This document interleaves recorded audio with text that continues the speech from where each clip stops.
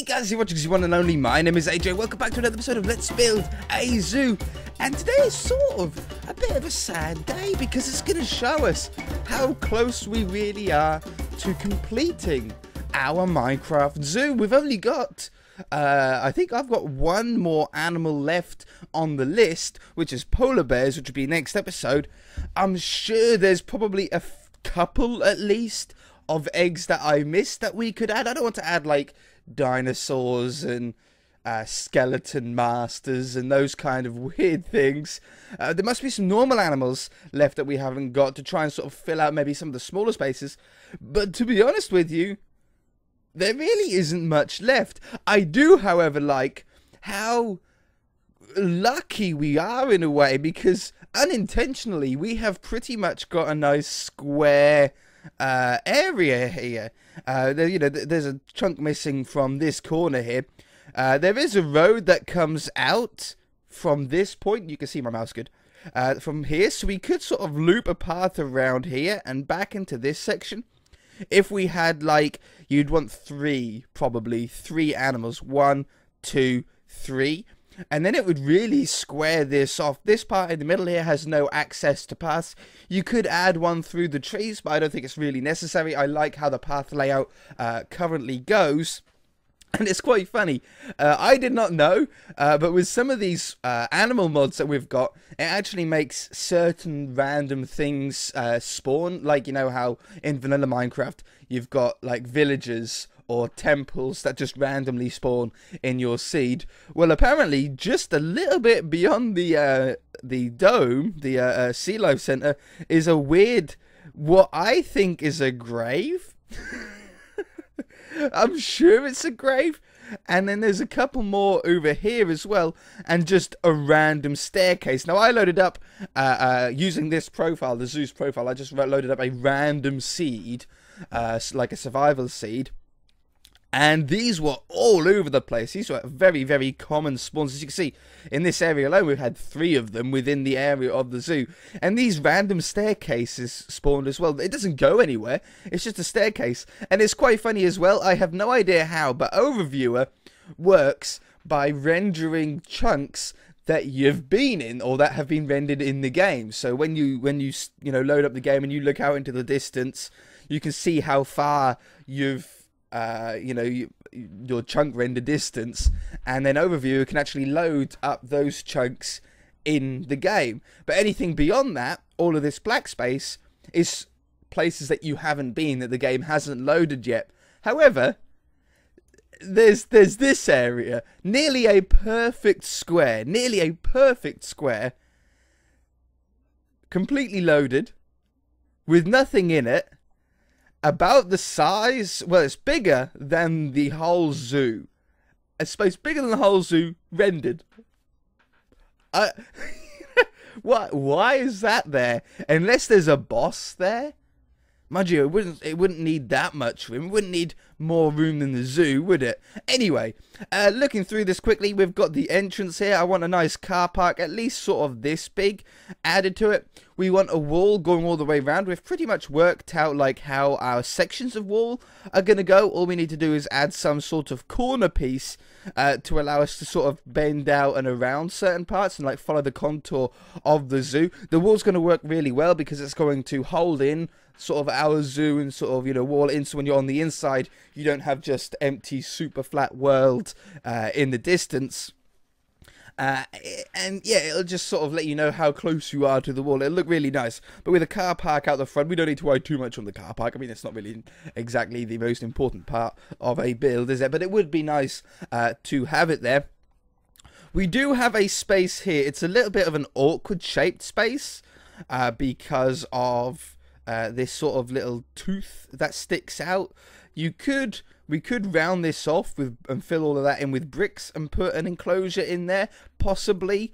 We have a space not big enough for anything here, so that'll just be nice and decorative. Here, I would like to add the polar bears, which is the next one, or the last animal that I actually have on the list.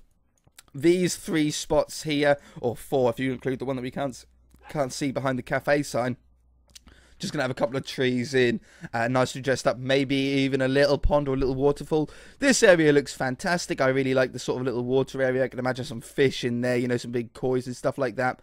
And then we've got some little teasing up to do here, so, you know, some decorating to do around this area and here.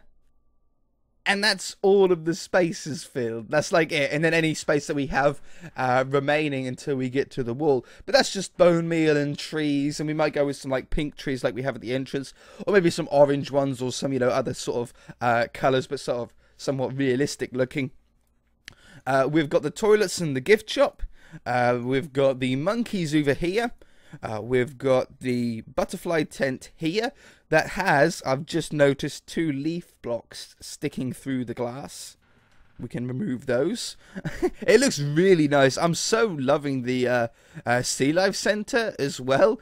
It's such a cool shape, isn't it? It's a circle, but it's sort of just below midway.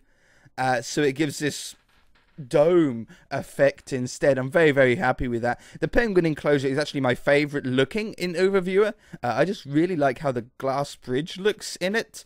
Very, very nice. It's quite funny. Whatever blocks we've used here, I don't know what we've used there, but apparently they're purple blocks.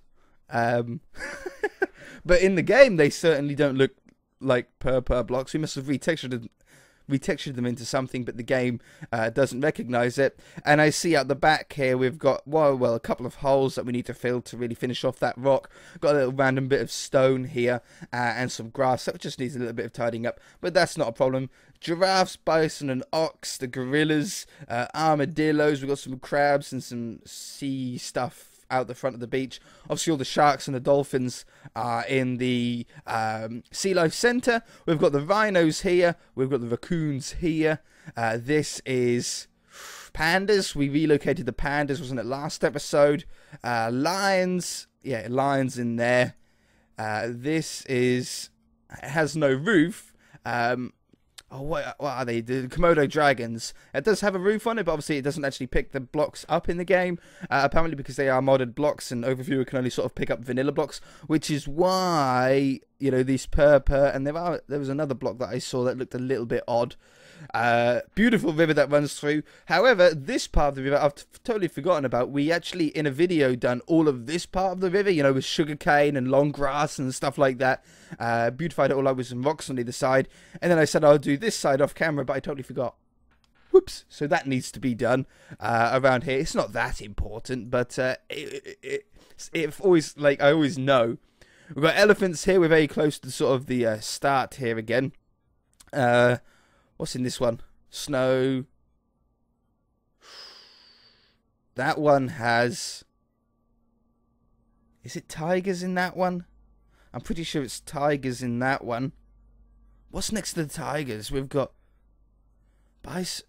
Oh, no, it's bison in this one. Ox in that one. I'm pretty sure that's how we done it. Yeah, I'm pretty sure that's ox. I've got a pretty good minute. I'm not doing too bad. I don't have the best memory in the world, but sort of going through without seeing the animals. Zebras over here. Into the farm area, we've got like ducks, boars, not kangaroos. Kangaroos, we don't have those. That's an animal we should have. I've never seen a kangaroo in Minecraft though. I don't think it's there. Camels, I was meant to say. Turkeys, goats, ostriches, crocodiles and alligators, horses, foxes,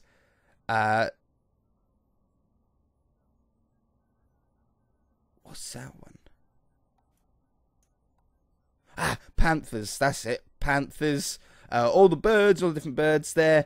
And I think that's all of the animals, crazily enough. Wow. Oh, and bears. I don't think I said bears, but bears. Alright, let's jump into Minecraft and take a quick look around. It's episode 50, by the way. I don't know if I mentioned that. It's a little bit late to mention now, 10 minutes into the video. But every 25 episodes on any creative series, I like to go through and do a little bit of a world tour, refresh people's minds that have been subscribed for a little while or been watching the series what we've already done. So if they've got suggestions, they're not repeating things that have already been done. And it's also beneficial for new subscribers and viewers to be able to catch up to a point that we are actually on now. So when we continue forwards, they know what's already been built and have a good idea on the layout of things. Let's jump into Minecraft and have a closer look. Alright, so here we are inside of the zoo. Everything's all loading in. I love how Minecraft does that. For those of you that are new and interested, the texture pack that we're using is the John Smith's Legacy texture pack, 32 by 32-bit. Pretty much unedited. I can't think of an actual block that we've changed the texture of in this series. We usually, in most of our other series, change blocks because either we don't like them or we found a better use for them. But the only thing that we've changed in this texture pack is the paintings. We've reused the paintings for like don't feed the animals signs, staff only signs, toilet directions, things like that. But I can't remember using it for any other block or changing any other block. So apart from the paintings, it's an unedited version of John Smith's Legacy pack. And the shader pack is Seuss Ultra shaders. They work beautifully for outsiders. The shaders that I use on every one of my series. They're not the greatest for insides, for interiors. You will get a different shader pack for that, if possible. But it works great. It's beautiful for outsides. Even got our signs out the front for the Zono Zoo. I like that. That was one of my proudest moments when I made that sign. Made that painting. If we pop through here, we've got a couple of little mascots, an elephant guy and a cow guy. I know a cow isn't a zoo animal, but we had no other dress-up uniforms for our mascots to wear. The place that we always wanted to draw attention to was the elephants. It was the first enclosure that we ever done, I think, even on episode 1.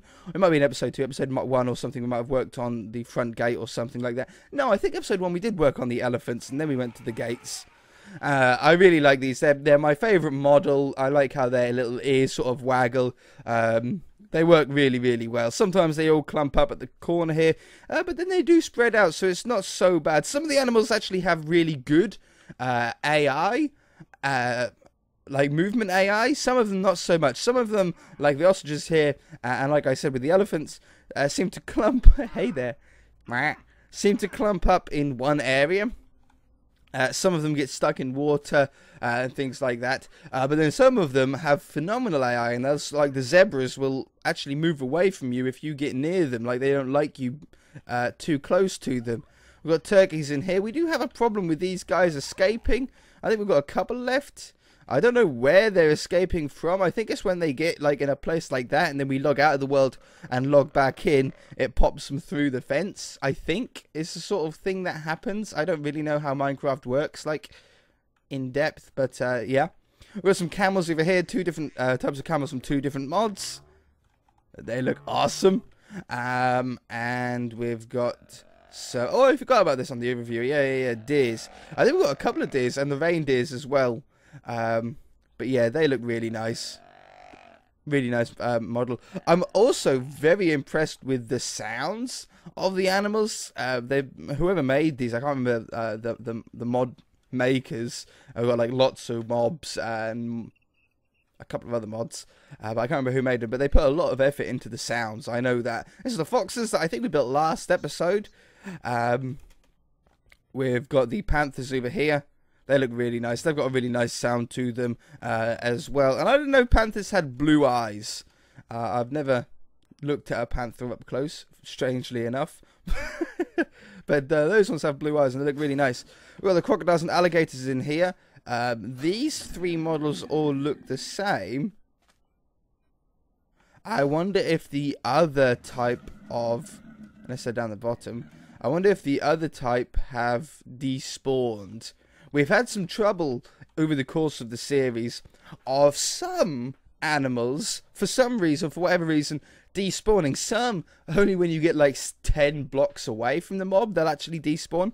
That's what happens with most of the birds. And some, you know, if you go like the normal out of render distance to come back. That must have happened with the crocodiles here. But we did install a NBT edit mod to solve this, and it's been working really well. So we can just hover over an animal and type /NBT edit. Oops, maybe one word. There we go. And then we get into like the brain of the mob, and it allows us to change absolutely anything. We might even be able to force it back to a baby on this. And you could change anything about it, you know, health and fire damage and stuff like that. But more importantly for us, we can make him, is it persistent? That's it, persistence here. It's on 0 at the moment, which means he can despawn. All the ones with 0, well, most of the ones in the zoo have 0, and they never have. But if we edited that to number 1 instead, that means that he will never despawn, no matter sort of how far away you go from this zoo. He will always be there. The resident crocodile. Komodo dragons, I really like this. We've got this sort of fence panel here, which inhibits view a little bit. So we put in a nice big glass viewing panel to be able to see him. Really like that. Really nice. I had some funny stories about Komodo dragons on that video that I talked about as well. So if you haven't seen that, I recommend you go and watch that video, because it talks about how we were going to get Komodo dragons in our house and stuff like that. Reindeers here. Always beautiful. It's not Christmas anymore, but it's always beautiful. Pandas, we relocated these. These were over the other side of the map quite recently. But they were a little bit out of the way with nothing around them, so I felt bad for them. So I've decided to bring them right into the heart of the zoo, pretty much in the middle here, because everybody loves pandas, right? Who don't love pandas? Everyone loves pandas. The lions in here as well. This is what I was talking about with the signs. Please do not feed the animals, they may bite. And it's not bad for a 32 by 32-bit texture pack. I was actually surprised that we could make readable text. You know, from that side all the way to this side is only 32 pixels. So it's a little bit of a push to do like text in a number that small, but it's definitely a lot easier than 16 by 16, which is what it is by default texture pack. You can't do any text or anything like that, which is why the paintings in vanilla Minecraft are very sort of blocky and Minecrafty and pixelated. It's because they're very limited. This is the Harambe enclosure, or the monkey, gorilla, not monkey, it's gorilla enclosure. We've got a monkey enclosure over the other side of the park. We've got these monkey, or gorillas, sorry, in here that don't have any AI, it seems. They jump about, and that's about it, and they scream, and it's really loud. But we do have these ones as well, which do have an AI. They're like silverback gorilla sort of mod. They're very excited, which is quite realistic for these gorillas. You know, gorillas in real life, they sort of jump and they roll about and, you know, bang in their chest and stuff like that. So these work really well. Oh, they're all having a bath. We actually get fish spawn in this pond. I've seen multiple fish in here before. It's not deep enough for squids, but we do get like normal fish spawn in here sometimes. Same with the river actually down that goes through the entire zoo. There is a fish always spawning in here. I bet if I go here though, we won't see a single one. But there are always fish spawning in here. Nope, not even a nibble. Pokemon reference. We got the ox over here, musk ox. Put them in a nice sort of snow environment here. I think it's sort of suited their very woolly look. Hey there, little guy. They look so derpy. They're like the sheep of like the vanilla sheep. How their eyes just look totally whacked out.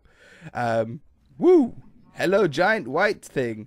We've got zebras over here. These are what I was talking about with the really cool AI. These would actually like move away from you. They're a little bit nervous creatures, but it makes herding them amazing. Like we can actually herd our zebras without touching them. You don't have to lead them or anything like that. They'll just move away from you. So yeah, look, get in the barn.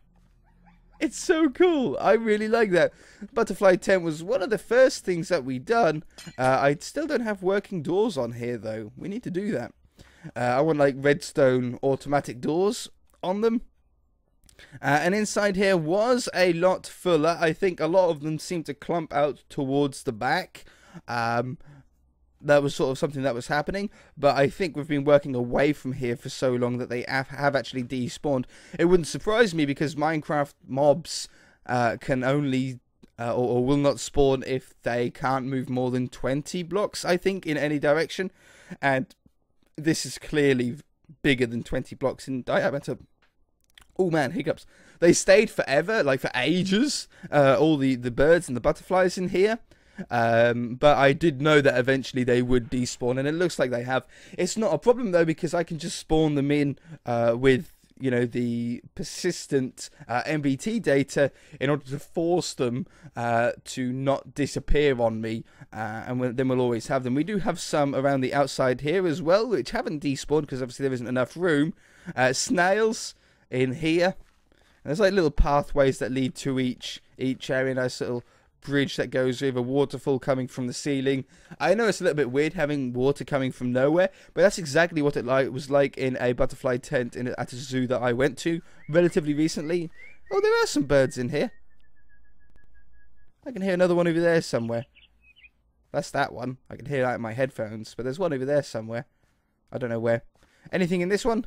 Oh yeah, the cockroaches in that one. We've got some fireflies and some normal flies about as well. I think this one had frogs in, but I don't think they've actually been in there for a while. Oh, there are still some stuff in here, mostly like the little bees and stuff like that. Oh, there's a butterfly too. Well, that's good. We can now call this an official butterfly tent. Is that a dragonfly there as well? Yeah, and a dragonfly. They got like this really low frequency hum noise that really gets in my ear hole. Oh, geckos in there. It almost like hurts my ears if I have my headphones turned up too much. Like I can actually like hear the snakes in here. Really, really cool mobs they are. They've got a really awesome movement as well when they crawl along the ground. Another type of gecko in here, the sort of camouflaged gecko instead of the sort of sand desert style. This one, I can't remember what was in this one. It was something that required like a tropically sort of theme, but I can't remember what. And then we can come back out and use the door. Okay, wonderful. What else? I'm sure there's a bunch of stuff that I've missed. Oh, monkeys we can do. There's a load of stuff over the far side that I've missed. I'll try and cover it all as quickly as I can. But it is quite a big zoo, you know. We're over 20 minutes now, including the overviewer section. So we need to be a little bit careful. Monkeys, these always clump up over on this side. They have a really cool sort of model going on here.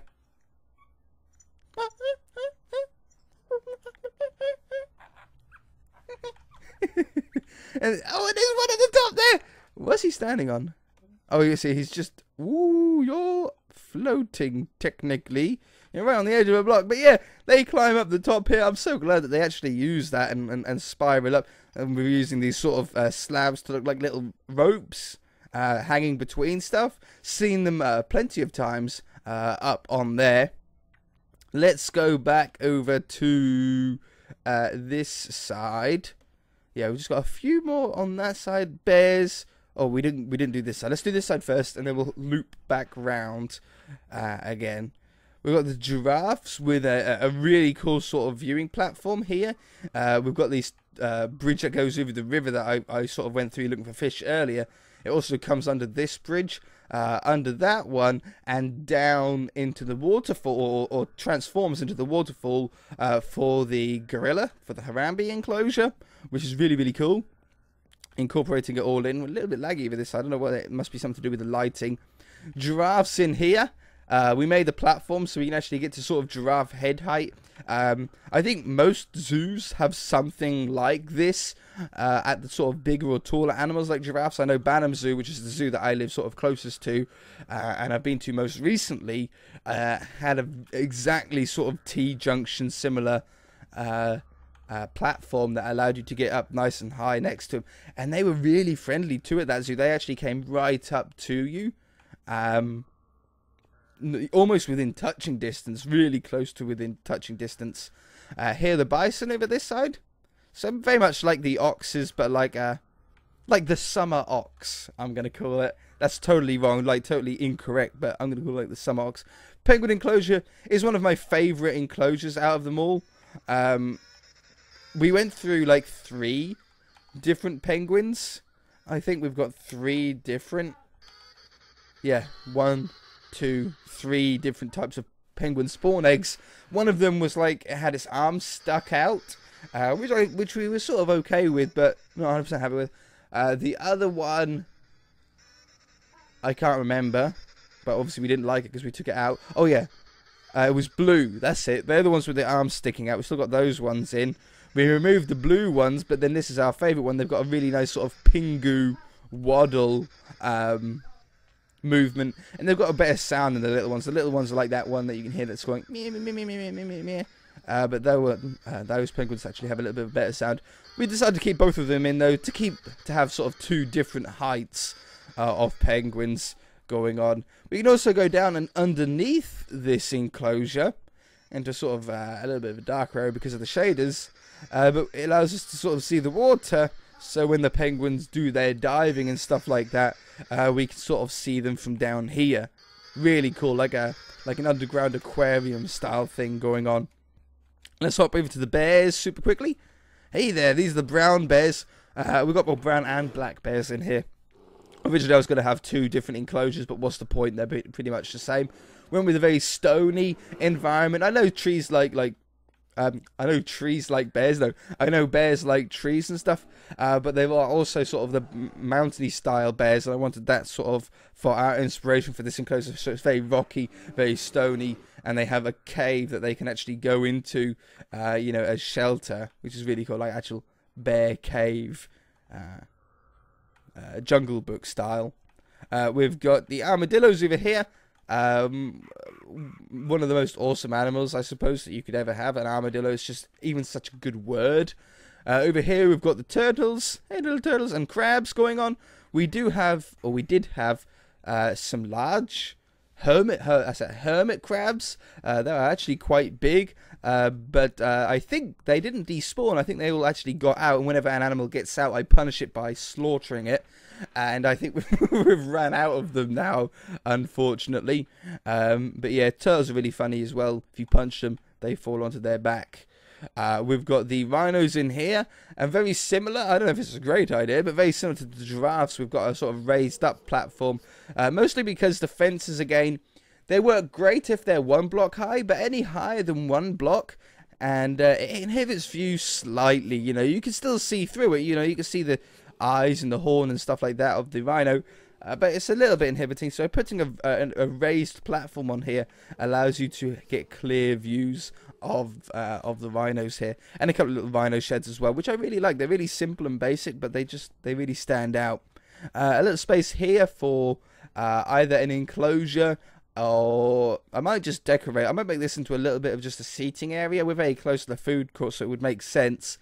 And I think having like the 5 or whatever enclosures is so close to each other here, these 4 are already pretty close, I don't think it'll make too much sense.